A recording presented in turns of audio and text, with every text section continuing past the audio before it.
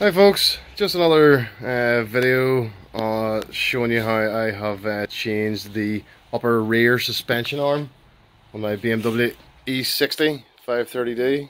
It's the e60 shape, and the arm is this one here.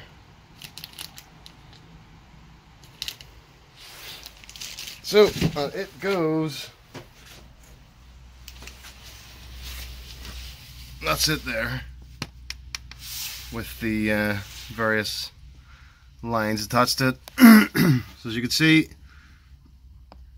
it's attached in there by what I think maybe 18 mil fittings, but I'll come back to you on that. And then it's also attached here. The reason why I'm changing it is because this ball joint here is perished. So in order to get through the MOT, I have to change this arm. So it doesn't look like it should present too much of a challenge. It's only attached in two places, but make this video, hopefully it'll help somebody else, save them paying somebody to do it. So I'll find out what size they are and then come back to you. Point of note before I actually carry on, what I'll show you is just lifted the car up with a control arm there, essentially with a jack. That's just a hockey puck there in between the two to stop any scratching or damage, and then set it down on a axle stand here, again with a hockey puck in between the metal and the jack point. So just to make it nice and secure, this here jack isn't holding anything now. The whole weight of the car is on that. This is just hovering slightly below the arm. So first thing I've done is I have sprayed, I was hoping to do this on a dry day, but can't control the weather. I've sprayed a lot of WD-40 in around there to try and help clean it off, and I'm going to hit it with a wire brush. I always find it's important to clean those nuts, clean everything a lot before you start doing anything with spanners, to avoid things slipping and stripping and damaging the nuts, and then you end up having to cut things off. So I'll clean that all up and then come back. So to give you an update, obviously that is the arm there that I'm just tapping with the light.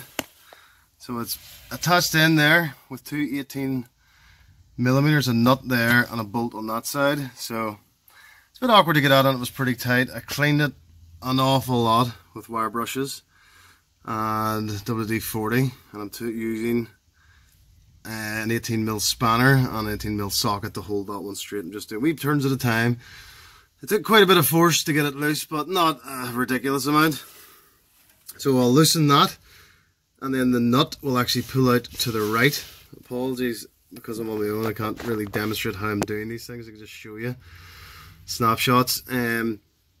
Once I take the nut off on this side, then the bolt, as far as I know, will slide out from that side to the right there, and that should free up this part of the arm. Then I will move on to this. I've cleaned this down too. That bit sticking out there, that nipple looking thing sticking out, is a 10mm hex, and the big one is a 21.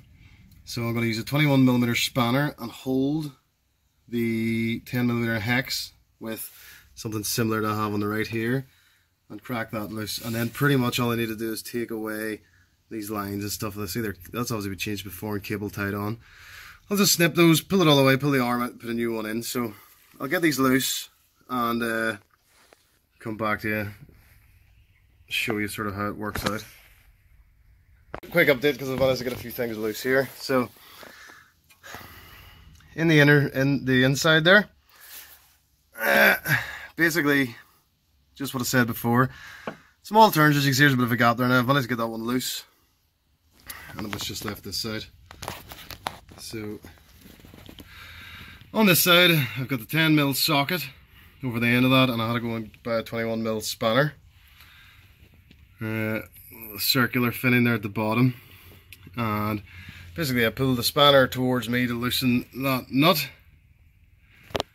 I was finding it hard to hold that in place, so I actually put a bar on it and tucked it up in there behind the bottom of the spring. Right or wrong, but it held it in place, and then it came loose. So that's everything loose. So basically now it's just a case of undoing that nut all the way till it's off, undoing that nut all the way to pull that bolt out, unclipping those, and the arm should just come straight out. So I'll come back to you here shortly. The arm is going to go in under here, up in and in there, but I'll clean it all out properly before I do that. Tighten it all up, as they'll reuse this and this. They didn't come with a new part, but that old nut that came off the ball joint, well, I'll keep it for, God knows, make it handy for something someday, but I'll not reuse it here because a new one came with the new part. So I'll start putting that in and then come back to you. Okay folks, just an update on how I get on with this little project.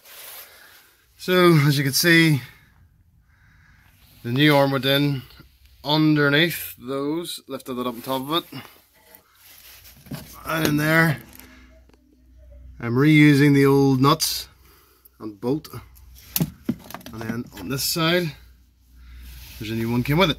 I actually had to bend that ball joint, it's a bit stiff a wee bit to get it in, but it's not too hard, it'll go in. I've cable tied the various lines back against it, not pinching anything. One of them's a bit loose, is a brake wear sensor. It's long since kaput, didn't bother with that, I just tucked it out of the way. It's already kaput anyway, so not too worried about that though. I changed the pads myself, so I know they don't need changed at the minute. The car's getting on a wee bit, so I don't worry about minor details like that. So what I'm going to do is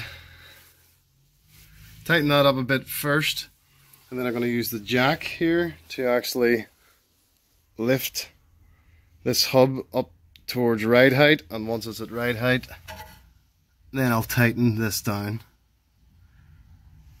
and then I can let it back down again, and then I'll tighten this one down. So that's basically how to do it. It only took me a couple of hours, and that's with having to go out and buy a spanner and various T-brakes and mucking about. It's very doable. As always, I don't take any responsibility for anyone causing damage to the car while doing this.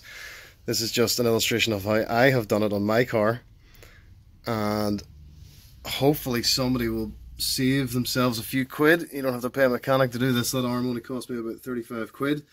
It's not even a good make, I don't think, but it'll do for the next while. So the whole repair was around £35 plus the price of a spanner. Not too bad. As always, thanks for watching.